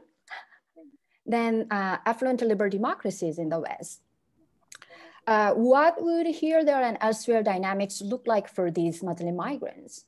I wonder if Tahseen can think with us about this question further and what we might get from this comparative experiment. And now let me just move to Eli. My first question is about what he called a proximal service and the exclusionary effect it has on Latino immigrant workers. By proximal service, he means a particular style of service that plays down distinctions between server and served. Servers are expected to act more like a peer than like the subordinary help. And this leads to a strong managerial preference for those who can display similar characteristics of the target clientele, namely youth, whiteness, and upper middle classness. Eli effectively demonstrates how this service branding shapes the server training, dress codes at the restaurant floor, and practices of giving away food and drink items for free, a whole set of performances that Latino immigrant workers not equipped with the particular kinds of cultural capital would find extremely difficult to master. In the later chapter, Eli indeed introduces Enriquez, who had made a successful transition from a support worker to a restaurant manager and bartender, but eventually decided to give it up and bust the table again. For him, navigating affluent white space on an everyday basis proved too much to handle over the long run. He would be happier if he could simply say adios, bye-bye to customers. Interesting for me, this actually brought back the memory of how stressful it was to go to restaurants in my first few years at the graduate school. The pressure to engage in small chats with servers was just really too much to handle for an international student coming from a very different culture of interaction and whose first language is not English. International students like me complained that in the United States, even sandwich stores like Subway want you to talk and customize your order. We really wish the server would just say adios, bye-bye, and just leave us alone. And this makes me wonder if Eli could say a bit more about if and how this exclusionary effect of the proximal service transpires in the server-client interaction, and if it ever affects how front of the house workers see themselves despite the unstable working condition that they are subjected to. And the second question is, well, predictably about the transnational dimension of the construction of the back of the house work, which seems to be a missing piece in this otherwise thoroughly researched book. Eli demonstrates how the back of the house work is constructed as a quintessentially masculine job, enabling these predominantly male Latino workers to approach their work as long-standing commitment, despite limited economic rewards for doing so. I'm wondering if this is also the case in their origin countries, and if not, if they ever need to reconcile this difference in the gender coding of a given occupation. I'm asking this question with some knowledge that this is often the case for Asian immigrants for whom the kitchen space, including those in commercial establishment, is often marked as a feminine space in their origin countries. Another transnational dimension that I want to ask about is not really about the past, like what they brought from the origin country, but about the future, what they want to bring back in case of return. Specifically, I am wondering whether the Latino immigrant workers who face immigrant ceilings in their occupation imagine their future career trajectories more transnationally. For example, do any of them talk about using these skills and experiences to open their own upscale restaurants back in their home countries? If so, does it make it more bearable to be stuck with the backbreaking labor in the kitchen with very limited possibilities for promotion and financial improvement? Or does it make it more frustrating not to be given the opportunity to observe and learn how the restaurant as a business works as a whole? Or do they simply find their current job situation irrelevant to their future in case of return? So, okay, this is it. I actually feel quite lucky about logging in from Berlin because it seems like I am the only person who will not be judged for drinking a glass of wine, just to be truthful to this festive spirit of the occasion. Congratulations. Okay, so thank you so much, Jaeeun, for those terrific comments. So why don't we now give the authors a chance to respond, and let's do so then in reverse order. So Eli, we'd go then Eli, Tahseen, David, Rocío, and Laura. So if you're ready, Eli, do you want to respond to Jaeeun's comments? Thank you, Jaeeun, for your comments. Really, your read on the book is sharper than I was able to describe myself. So I appreciate that and was taking notes for future presentations. Your first question was regarding proximal service, which I describe as one of the three. I create kind of a typology of upscale service within restaurants. And I would argue this goes beyond restaurants to all types of hospitality establishments, at least in the US. So proximal service, as you described, is this kind of peer-like, almost chummy, casual service that is, I argue, kind of a specific product of managerial decisions, both hiring and in terms of training. And as you would imagine, those who are best able to, so there's a close relationship between the individuals hired to work in a service capacity and the expected clientele, precisely because there needs to be a parallelism, social proximity. And as you stated, Jaeeun, this does serve as a powerful mechanism that dissuades management from wanting to hire or promote individuals who don't fit that. Now, what I argue is maybe a little bit of an important nuance.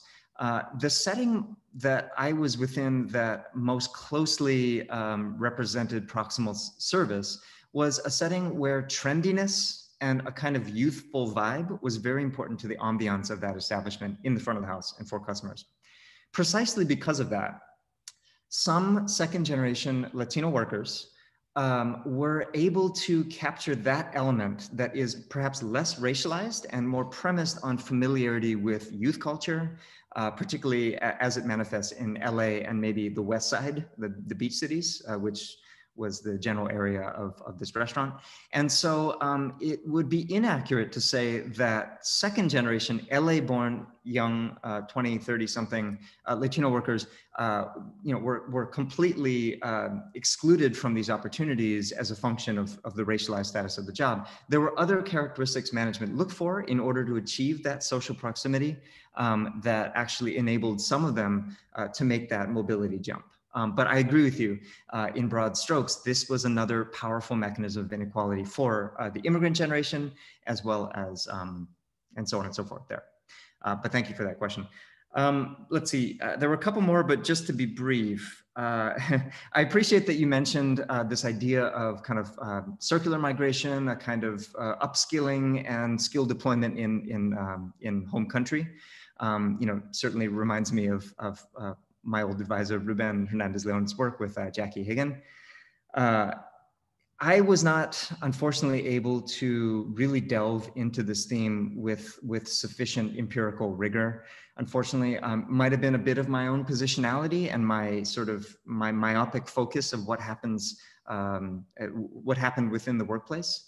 I will, though, say that I'm thinking of some prominent examples that come to mind after all these years of Latino workers, foreign-born Latino workers who were deeply committed or became committed over time to restaurant work. They derived important sources of their identity, masculinity, sense of mentorship and loyalty to those mentors within the restaurant space. So while I certainly acknowledge that they have many other deeply emotional and social ties to those, particularly back in home country, I also was sort of focusing more on the increasingly developed and embedded ties within the restaurant and to people within that space. I think I'll leave it there. It's certainly something that I would love to investigate in the future. It's a fascinating question. Thank you. Terrific. Thank you. Tahseen. Thank you so much, Jaeeun, for that very insightful reading of my book, and also for your two great questions. Actually, your first question captures the many, many months of struggle that I had to go through when I was writing the book. It's interesting that you offer an alternative to centers' prisms, which I have to say did not occur to me to use exactly the word prisms, but what I was struggling with, what I was trying to really pin down was worldviews. That these different immigrants, based on their diverging homeland experiences, where they're located in the host land, and their differing worldviews based on their political allegiances and many other factors varied.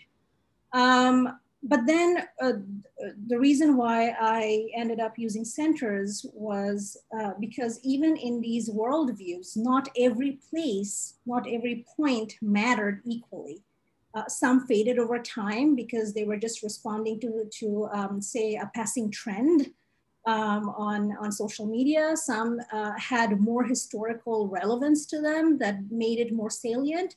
And some just had more valence because of the continuing global inequality, the host-land relationship with the geopolitical relationship with different centers that remained. So that's why I wanted to pin down even more from this sometimes abstract sense of worldview to specific points, and wanted to interrogate how did these places come to have this kind of salience? And why do these different places vary based on different, homeland and elsewhere connections? So, it only makes me wish that I had a conversation with you while I was writing this book. Then I would have probably had a more constructive thought process there. But your second question about whether or how the elsewhere framework is generalizable to a south-to-south migration is something that I've been thinking about after my book has been published. And the way that I'm thinking about it is that you are exactly right. That's even for Bangladeshi immigrants, there are so many Bangladeshis who go to these Gulf countries for short-term jobs, and they have to come back. And then many of them try to then go back, not necessarily to the same country. They don't end up being in the same country. So one thing that I'm just thinking about right now is what happens when they go to different countries for employment? What are the things that remain with them? How do their worldviews change? Does that have any kind of connection to different elsewheres popping up, or some elsewheres waning in salience? So just some ideas that I have been thinking on my own after my book has been published. But this is something that I want to see if the elsewhere framework is generalizable to that kind of migration and what that would look like. But I don't yet have any concrete answers for you. Okay, thank you. David. Well, thank you, David, for the questions and the close reading. I really appreciate it. So yeah, this is very much kind of an LA-centric versus hometown-centric kind of story. And I think a lot of that is due to kind of time. time, and one in the sense that these are not kind of the immigrants depicted kind of in the work of Massey and others coming from kind of village areas with really tight networks that then can reproduce in the US. This is more kind of the story that Ruben and others are talking about of migrants coming from more kind of urban areas with kind of more fluid ties, more flexibility in terms of who they might network with. But it's also a story of time, as a lot of these men that I met in the park have been in the US 10, 20, 30 years. So maybe even if they had come over with these tight networks, over time they grew apart and the park became a place where they created new ties. So if I had met them kind of in day one, it might have been a very tight kind of hometown connection, but over time, you know, life happens and they created new friends through the park and other areas. 3, and of course, present company excluded, maybe we have even previously have maybe overstated kind of the degree of the hometown connections reproducing in the US, and maybe not seeing, even as you mentioned, when the hometown teams you were studying, there might have been a Honduran on the team there, you know, and so forth. And to kind of give an extreme example of the amount of white guys that showed up at the park and said, oh, wow, I just thought it was a bunch of Mexicans, to realize there's Peruvians and Brazilians and Salvadorans, you know, is kind of a caricature maybe of that view. And also kind of the story of the second generation is interesting, and they certainly have a lot more opportunities, but I was struck, especially the sons and their friends, by how still connected they were to the park. Despite that they had a lot of opportunities to do things elsewhere. Now these men are now, you know, in their 30s, they have families and they still kind of go back to the park, and really shows kind of the pull of this park kind of beyond, you know, exclusion elsewhere. Now, that being said, I very much like the metaphor you mentioned of a cage, that very much a lot of what they're creating in the park is due to exclusions they face elsewhere. So absolutely, that is right. Maybe I should have thought of using the cage as well as a metaphor for the park. But the park also became a place to combat some of that exclusion and create other opportunities. But the real issue is that for most outsiders, they didn't see these exclusions, especially the park neighbors, but also maybe family members, all wondering, why are these men drinking in the park? Why are they always in this park? Why can't they drink at home? Why can't they go to bars? Or, you know, to follow Eli's work, why are there so many men here on Mondays? It's the first day of the work week. What's going on? Well, it's because a lot of them worked in restaurants, and as Eli knows, often restaurants are closed on Mondays. So the key thing is, and that's the goal of ethnography, is for a lot of outsiders, they didn't understand any of these exclusions. And because it didn't necessarily mesh with their everyday life, they saw it as deviant and as problematic. But I definitely, in Putnam, I think you would have had a mixed feeling about what's going on in this park as well. So, but thank you very much. Okay, terrific. Thank you. And Rocío. Thank you, David, for your comments. Although one of your questions gave me a little bit of UCLA PTSD with the, what is this a case of? I guess it's still a trigger for me since we often got that question when we were grad students. Your second question, how transportable are these networks, will perhaps give me help, guide us to an answer to the first. I'm always amazed how readers connect, or how researchers who are reading the book connect what they're seeing in their own work and field sites to the ethnic cage. And the two more recent, in another recent talk that I gave, two researchers approached me to talk about their own work. One was focusing on Korean shopkeepers, first generation and second generation children of Korean shopkeepers. And they saw in that dynamic essences of the ethnic cage, where children themselves sometimes felt like they were being exploited by their parents. And so they, in their research, could appropriate, the concept from this book to make sense of what they were seeing, which, again, is another instance of like a first generation immigrant case. The second researcher who I met talked about his own research in a Hasidic community, and how, because of the bounded nature of that community, they could both receive benefits, but also have exploitative conditions. And so now you see another case where it's not necessarily immigrant status, but a religious community that is creating the cage around community members. And so I think we really have to think about the obligations that people feel compelled, or the obligations that people have to each other. And sometimes, as in the case of fruteros, those obligations are born out of paisanaje. But in other contexts, those obligations are born out of a religious affiliation or born out of a familial obligation. And so I think in terms of how transportable are these networks, or this concept of the ethnic cage, we really have to think of all the ways that we have obligations to community members, all the constraints that we have that are not only a result of precarity, but also a result of the benefits that are provided to us by those community members. And so we don't often think of the beneficial aspects of social networks as a constraint, but as I show in the book, they can be, right? Because when you choose to walk away from an exploitative community, you're also choosing to walk away from the benefits that that community provides on its better days. And so both the benefits and the exploitation can serve as a reason to stay.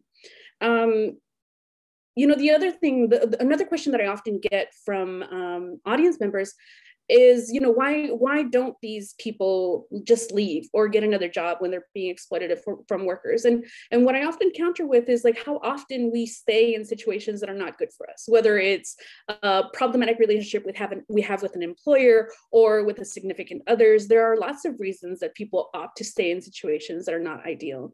And so I think you know, the how transportable is networks can be, the concept rather can be applied to different types of relations and different types of formulations to explain why, given all the circumstances, people don't walk away from a situation that doesn't seem to be in their best interest.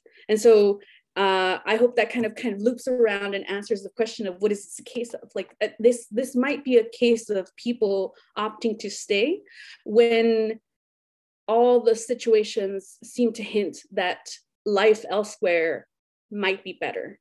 And so under what circumstances do people stay in a community when exploitative tendencies emerge? And so I'm hoping that that's the way that this concept can kind of be, can be replicated across communities and hopefully get some traction in the coming years. So hopefully that answered your question. Okay, terrific. So why don't we have a little time? I'm going to give the permission to talk to Jacob Thomas, a member of the UCLA diaspora now in Princeton. Jacob, you want to pose your question and quick responses from authors? Sure. Hi, everyone. Oh, can I turn on my camera? I guess I can't. It doesn't allow me. Okay. Anyway, so I'll just ask it like this. So my question actually just sort of follows up on what Rocío was saying, a question I was going to pose to Eli. And it comes to, like, I just got the impression while I was in LA that a lot of these, what you call conventionally attractive restaurant servers are actually also, this is just their day job and they're aspiring actors and actresses due to the flexibility offered by such jobs, and they want to audition and have that flexibility in their schedule. But in contrast, a lot of the immigrant laborers at the back of the house may have less outside options in the broader labor market due to their immigration status. So I was thinking, you know, that kind of lack of outside option is going to perhaps constrain their autonomy in the workplace. And so I was wondering how you think about that worker autonomy for both types of workers comparatively, especially now as we see a lot of restaurant workers complain that they're having difficulty finding enough workers, but they're hesitant to raise wages, so they're trying to attract and sign up bonuses and so forth. So kind of what you would say to those sort of employers. Okay, excellent. All right, Eli, we have a few minutes. Yeah, thank you, Jacob, for and good to see you virtually again. Yeah, so I think there's you raised a few fascinating points. One thing I do want to mention, which is a large part of one of the chapters that I have not really discussed that much, is what is the appeal of restaurant jobs, front of the house restaurant jobs to white, relatively privileged young workers, both men and women. And another way to phrase that is, why do middle-class men and women take working class jobs? I mean, it's sort of an odd puzzle. And what I argue is that these are not just wages for them. These are lifestyle jobs that appeal to both their labor interests. You mentioned flexibility, part-time jobs, but also their broader set of tastes and interests. These are people who like to patronize these establishments themselves as consumers. Management knows this, and management oftentimes goes to very calculated extents to set up front of house jobs to attract these types of individuals. So, if your question or some version of your question was, sort of why are they in this capacity, at least pre-COVID, that was part of the story, part of the analysis that I brought to the table. That also segues to a kind of irony that I found emerge in the data, which is that some of the workers in restaurants that are most committed to staying in restaurants, to learning these skills, being loyal to their bosses and to the restaurant itself, were those who were least likely to experience upward mobility and access positions of authority. That is, people, immigrant workers in the kitchen, and also in lower level front of house jobs, what I call support jobs. So those who are most sort of flighty in ways that I'm sure you remember thinking about, at least stereotypically in LA, those front of house servers and bartenders, were the ones who were given access to the best quality jobs, at least in terms of wages and prestige might be concerned. So there was a deep irony there, but I would argue, and I don't want to mislead anybody, what is anchoring this system in place is decisions that management makes about who are they trying to structure into what position, and the kinds of embodied attributes that sort of anchor these divided worlds of work apart from one another. But thank you for the question. Okay, well, that's a very thoughtful note on which to bring this session to an end. But before I do that, a few words of thanks. First of all, I want to thank Sofia Angeles, who is the graduate student assistant, who has made this program possible from the beginning of the year to the end. And Sofia has done a great job, and I want to express our deep appreciation for everything that you've done to make this possible. I want to thank David for the terrific colleagueship and in coordinating this activity all year long. It's been enjoyable and satisfying, and I think very productive. And of course, thanks to the authors and commentators. And it's a terrific pleasure to be able to celebrate your wonderful accomplishments and to engage in this dialogue. I'm sorry we couldn't do so in person, but circumstances are such that requires this remote encounter. But I think it's been intellectually very satisfying and engaging. And I'm looking forward to a celebration in person in Los Angeles at ASA 2022. So with all that, thanks also to our audience for participating all year long. Have a good summer, everyone. Stay healthy, of course, and looking forward to seeing you in the next academic year. Okay, bye-bye.